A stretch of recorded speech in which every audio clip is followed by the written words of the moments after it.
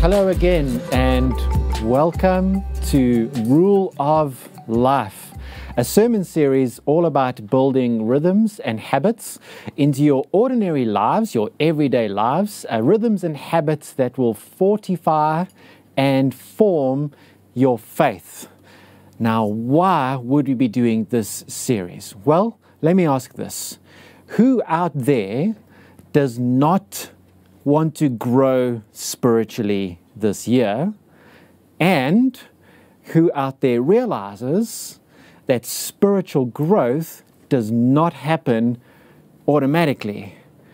Or let me ask it this way. Who out there doesn't realize that growing in godliness or the pursuit of Christ-likeness is actually the goal of our lives, and yet at the same time that pursuit is hindered by the world, the flesh, and the devil? And lastly, let me ask you this. Who out there doesn't realize deep down inside that despite the craziness around us, these uncertain, unhinging times, that despite that there is a way of living that is calm, composed, and anchored? And yet, who also realizes that those same crazy circumstances are the ones that upended us last year, and who is sitting there now this year going, I don't want the same thing to happen to me this year. That's why Rule of Life. So if you're unfamiliar with the phrase rule of life, let me explain what that means, because it can sound quite intimidating, like a rule. So here's what it means. A rule of life is a simple list of habits that we build into our daily lives, habits that include some of the spiritual disciplines like prayer, like reading your Bible, like fasting, like gathering together. But it takes these spiritual disciplines and works them into our everyday lives in unique ways designed specifically for the unique pressures that we found ourselves living in today. So what we're not talking about over the next 6-7 weeks, it's not a series on prayer and on scripture and on fasting, although those will come up. It's a series, 6 weeks, covering 6 areas of your life that face 6 unique sets of pressures, and therefore 6 habits or rhythms designed to fortify your faith amidst these pressures, and hopefully not just fortify them, but that your faith may flourish and thrive, that it may be positively, spiritually formed this year. Because whether you realize it or not, spiritual formation is something that is happening around us all the time. So for example, one of the oldest examples that we have of a rule of life goes back to the Old Testament figure of Daniel. So Daniel, as you might remember, was an Israelite exiled from Jerusalem into Babylon. And Daniel all of a sudden finds himself as a young man in this different, unfamiliar surroundings in Babylon that are completely just not conducive to the flourishing of his faith as a man of God. And also Daniel in the king's court with a unique set of pressures being brought to bear. I mean, Nebuchadnezzar, what they were trying to do is brainwash Daniel, try to lure him into the Babylon way, that as an influential figure in his nation, he might lead them that way. So he has Daniel in an unfamiliar surrounding with a unique set of pressures to assimilate to Babylonian culture. What does Daniel do? And so we read, well, Daniel develops what we would call a rule of life. So he starts out by fasting from anything except for vegetables and water, and he commits to praying 3 times a day. Now, that's what Daniel needed to do back then. I mean, the fasting was a resistance to the luxury of the king's court. It was trying to wine and dine Daniel, so he had to resist that. That was Daniel's rule of life that sustained him, that fortified his faith in those times. We're not there now. We're not exiles living in Babylon. So our habits and rhythms and the rule of life for us will thankfully not necessarily include needing to become a vegetarian, right? But make no mistake, though, we are still living right now like exiles in an unfamiliar culture that is not conducive to the flourishing of our faith, also with a unique set of pressures that are trying to assimilate us into the worldly culture around us. We're like Daniel. It's a different set of pressures, but the same struggle. So we need our own Rosebank Union rule of life for us living in Joburg and beyond in 2021. So, 6 weeks, 6 areas of our lives, crucial areas of our lives, 6 unique sets of pressure that we face here and now, and 6 practices. And the dream or the hope is that this year, as a church community, we commit to these 6 habits, to this uniquely designed rule of life, so that come what may this year, when it comes to December, we'll find that our faith has been strengthened. We've fortified our faith, and that it has in fact flourished despite whatever this year brings at us.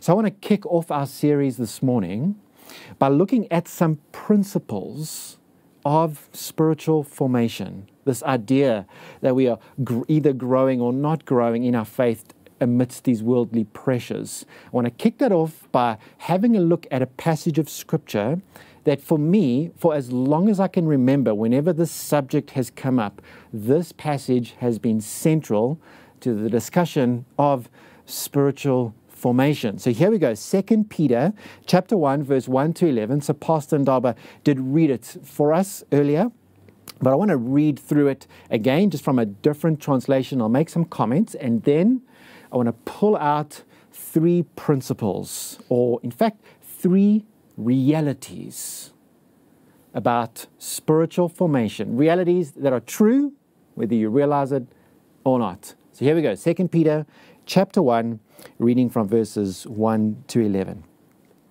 Shimon Peter, a servant and apostle of Jesus Christ, to those who have obtained a faith of equal standing with ours by the righteousness of our God and Savior, Jesus Christ, may grace and peace be multiplied to you in the knowledge of God and of Jesus our Lord. Now let's just pause there for a second. Notice who Peter is writing to. He is writing to a group of people who he explicitly says have already obtained righteousness from God through Jesus Christ. They already have righteousness through faith. And this is critical.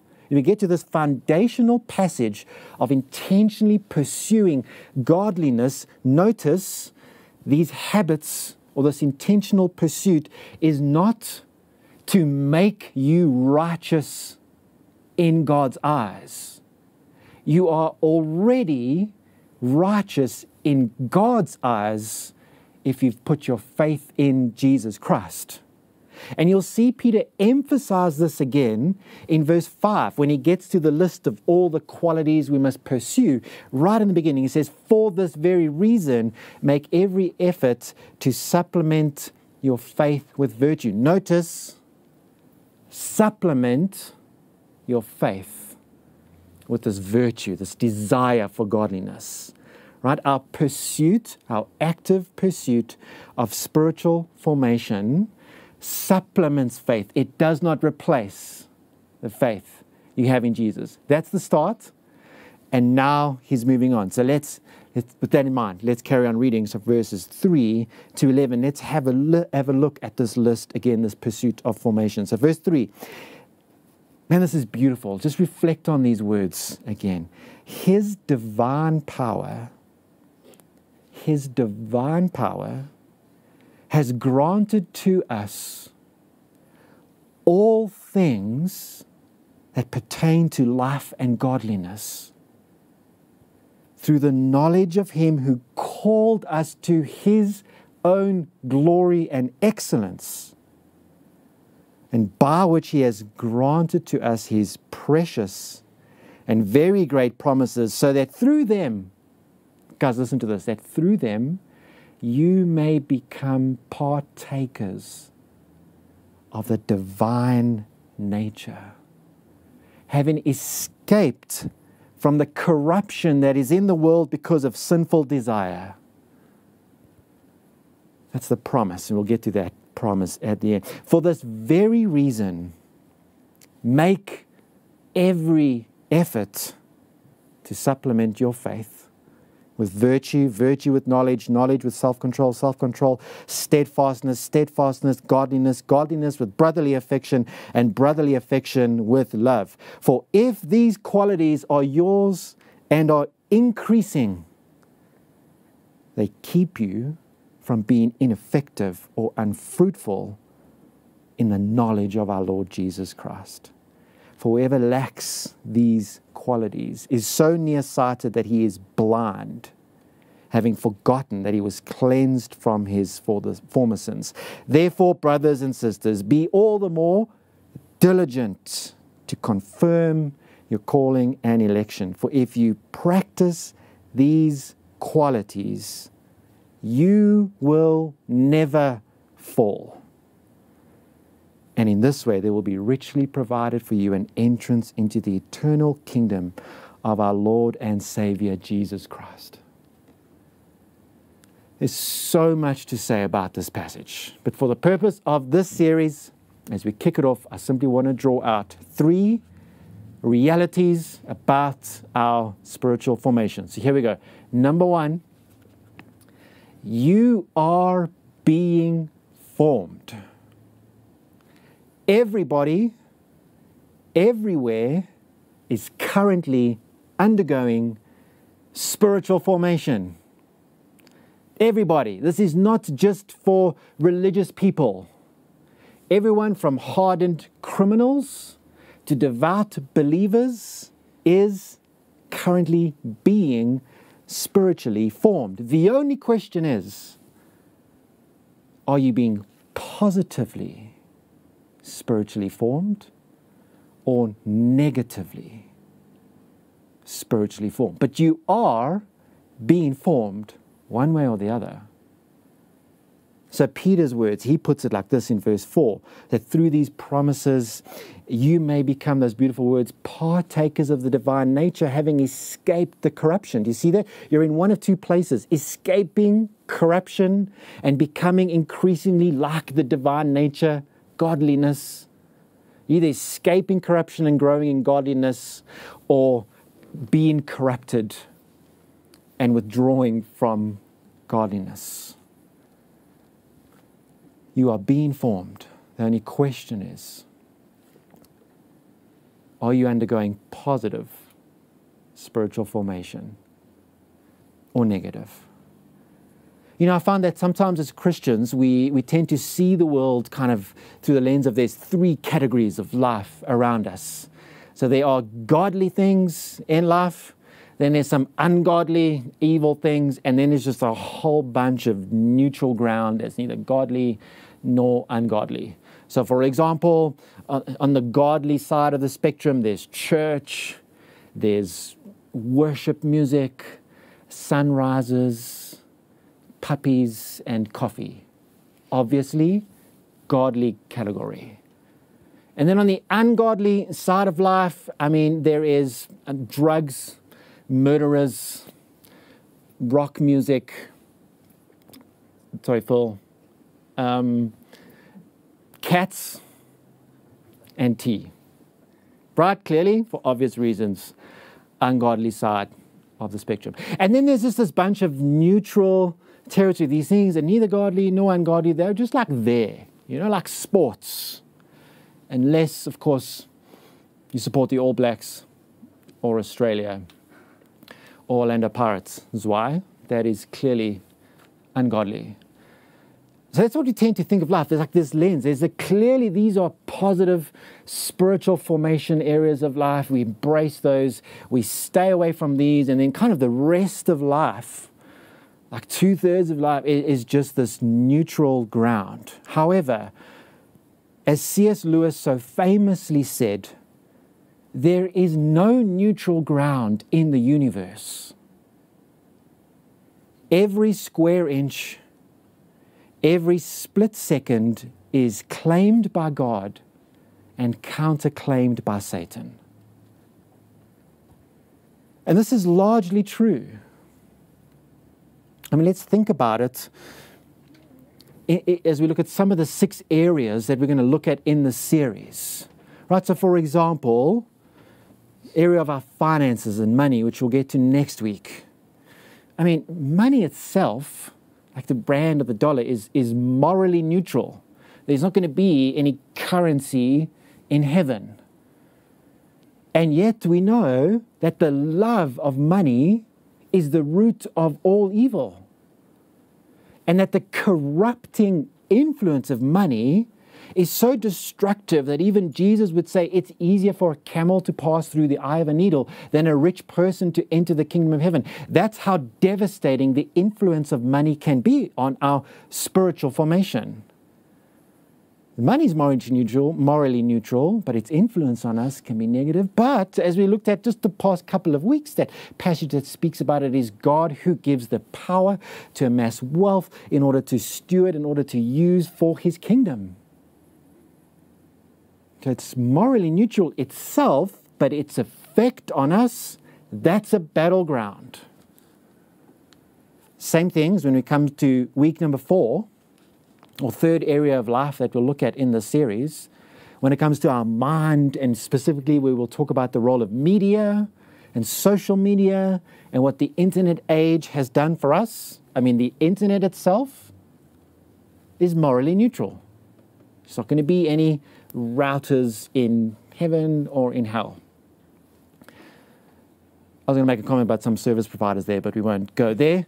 But the negative influence of social media, of fake news, of fear-mongering is devastating. And the internet, as we know, is a repository for misinformation and every kind of wickedness. And yet, well, here we are, church at home. And you're watching this through the internet. So itself, it's morally neutral, but its influence on our lives, especially today, not in Daniel's day, but especially today, is a battleground. All that to say, life around us and all of the influences in it, those influences are either constructive or destructive. They're either contributing to positive spiritual formation or they are deforming us. One way or another, you are being formed. That's the spiritual reality. This rule of life, the set of habits is designed to ensure that amidst these pressures, we are being positively spiritually formed. That's reality number 1. Spiritual formation reality number 2. Grace is not opposed to effort. So as a Christian, I've really wrestled a lot with this tension of grace. Because as I know, I hope we all know, our godliness is a gift of grace.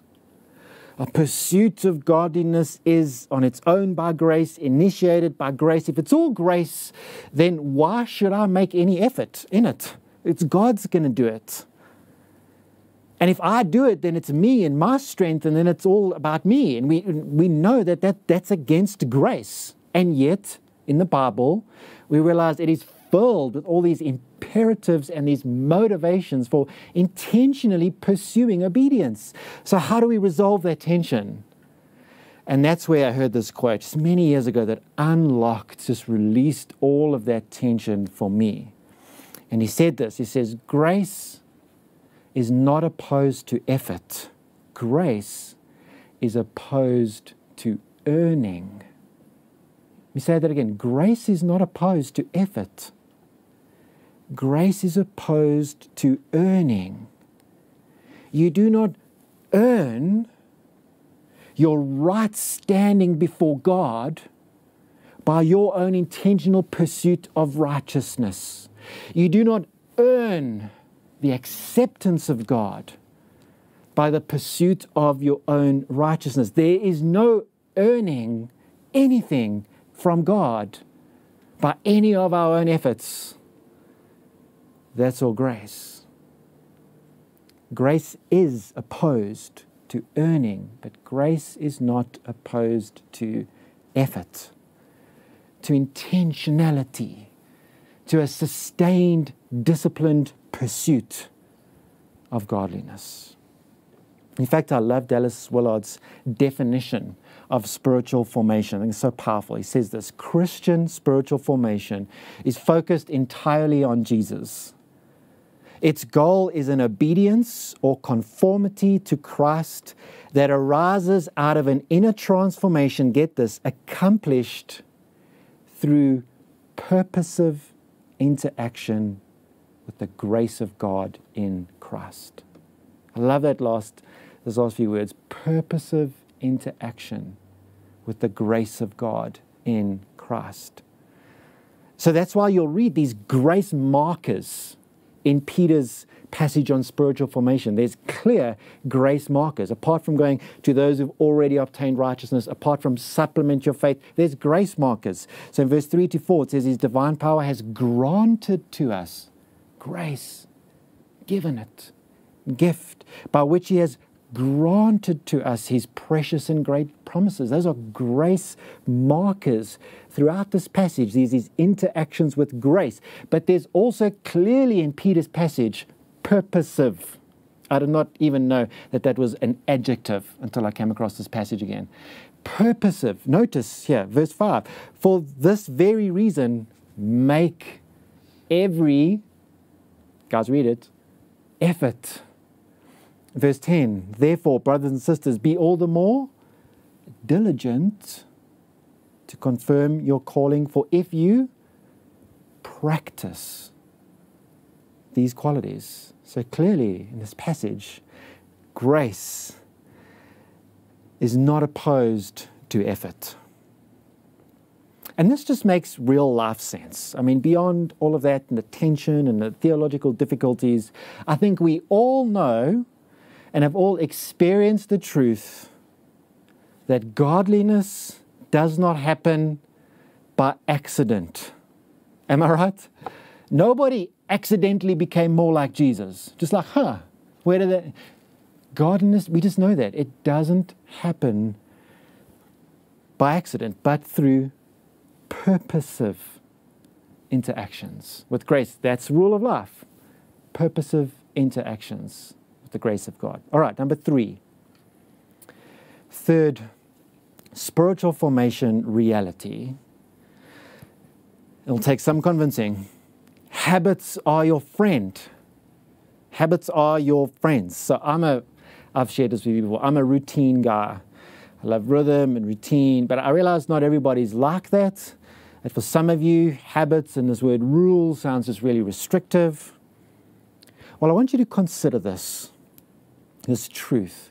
Much like the reality that spiritual formation is happening, whether you realize it or not, there is the truth or the reality that habits are forming and shaping you even now, whether you like it or not. Here's what I mean. The reality is we all live every day mainly by habit. So a habit is really just something, a behavior that happens automatically. That's happening in the background subconsciously. That's a habit. The truth is that we live our lives mainly by habit. So a study by Duke University suggests that as much as 40% of our actions that we take every day are not the products of conscious choice, but habit.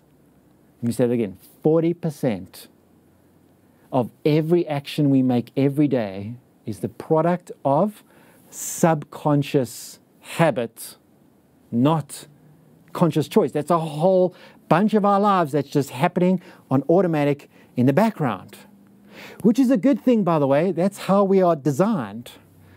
Right? We do not have the RAM capacity, or let me speak for myself here, the RAM capacity to fully make and decide the thousands of decisions that we have to make every single day. Some of those decisions have to be mechanized, and that saves us a lot of energy for important things, which is why I eat almost the exact same breakfast every day, the same sort of habits of lunch, because my RAM is limited and I want to free up that for far more important things. I have a different set of clothing for every day of the week. That was a joke. I don't quite go that far. So some things have to be mechanized in our lives to save us energy for more important thinking. That's why it probably has happened to you. If you drive a car that you're like driving on your way home after work and you arrive home, you're like, man, how did I get here? Like you don't remember consciously making all those decisions to turn. Because why? Because you were thinking about that relational problem in your life or that work situation. Your brain is being put to better use than exactly what route you are going to take. So habits are active in our lives and they're our friends. They enable us to apply our thinking in ways that are important, but there is a danger. So it begs the question, how much is going on in the background of our lives? How many habits are contributing negatively to our spiritual formation, are corrupting us, and it's equally happening in the background and we don't even know that it's going on? Which is why part of the series is a habit audit. So, for example, we're going to unlock in that third aspect of life we get to our subconscious use of our phones in our lives and how that may be contributing to decisions that we make to our formation, but without even realizing it. All that to say, habits are shaping and forming us, whether you realize it or not. If we don't acknowledge this, we can fall prey to bad habits. But when we acknowledge this, we can put that to good use to the way it's designed in order to build this kind of structure in our lives that makes sure we are being positively spiritually formed. Interesting, rule of life. We debated about whether to keep that title because rule sounds so restrictive. But rule comes from the Latin word regula, R-E-G-U-L-A, which means a trellis. Trellis is that like wooden structure that you build in your garden to allow plants to grow so nicely on it. Right? So habits is like that, this structure, this trellis that can contribute positively to spiritual formation, but we've got to know it's there and maintain and shape it. Ultimately, I'll say this, the combination of habits, of rhythms, or disciplines, coupled with this motivation for godliness, for transformation, that combination, it's necessary for sustaining us in our pursuit of spiritual formation. And I say that because isn't that really the challenge? Sustaining a pursuit to be positively shaped as a Christian. So Eugene Peterson, who so famously repurposed the atheistic philosopher Immanuel Kant's phrase to describe Christianity, he's called it a long obedience in the same direction. Christianity is a long obedience in the same direction. He also said this, he said, it doesn't take much to generate an interest in Christianity or in Jesus. What's harder is to sustain it. And isn't that true? I mean, I know that you're interested in positive spiritual formation. So that's why you're watching this. Even deep down inside, you're interested in growing in godliness, or at least escaping the corruption that is in the world, in becoming who you were made to be and who Christ died in order to enable you to become. You want that. And believe me, it would be very easy to get you all hyped up about that. Hype is easy. Generating interest is easy. In Christianity today, modern Christianity, there's a lot of hype. If you need motivation or enthusiasm, man, you can just hit up Google and YouTube and you will find plenty to generate hype. What's harder? It's not the interest, generating the interest, but sustaining it. That's why Peter adds in his list, verse 6, steadfastness. I think the translation Daba read, it said patience, but I like steadfastness a little better here, because steadfastness, the root of it is simply this: stick-to-itiveness. Stick-to-itiveness. That's what steadfastness is. Christianity today is not lacking in interest, but what is often lacking today is follow through, a determined, disciplined, sustained pursuit of more of Jesus in our lives. That's what the series is about. And if you missed it at the end, here's what's at stake. Here's the reward.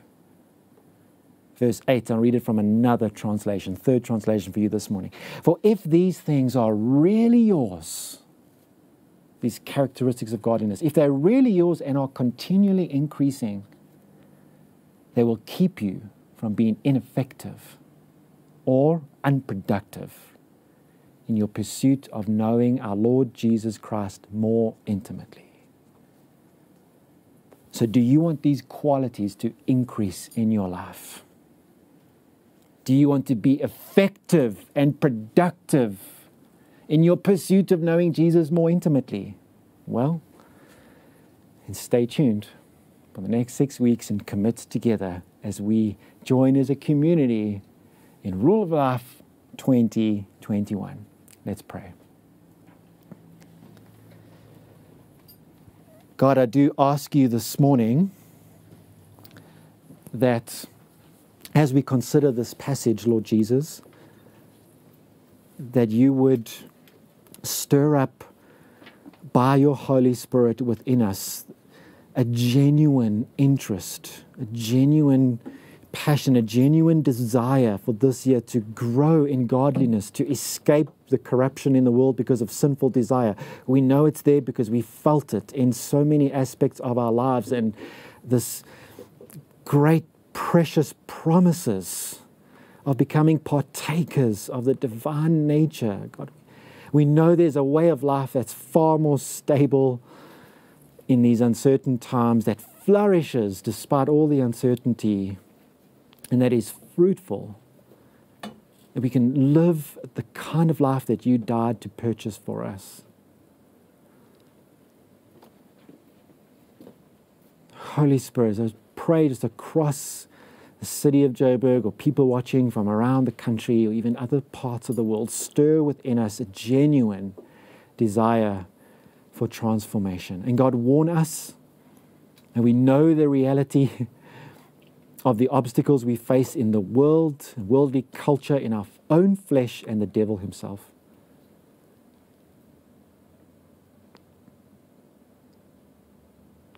And God, as a church this year, would you help us build together as a community, a trellis, a structure that will enable us as your children living here in Joburg be fortified in our faith and even positively formed. Sustain us this year as we journey, for your sake, for your glory, to know you more intimately our Lord and Savior, Jesus Christ. Amen.